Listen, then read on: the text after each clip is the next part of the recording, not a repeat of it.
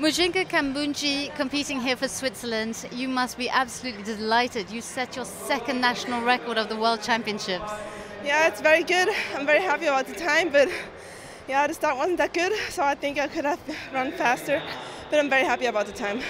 What would you, so you want to go back and correct your time? Are there other things of your, I mean, pretty impressive.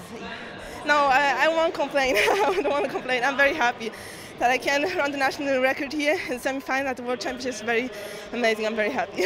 Were you expecting that this could come at this point, or is it a complete surprise to you too?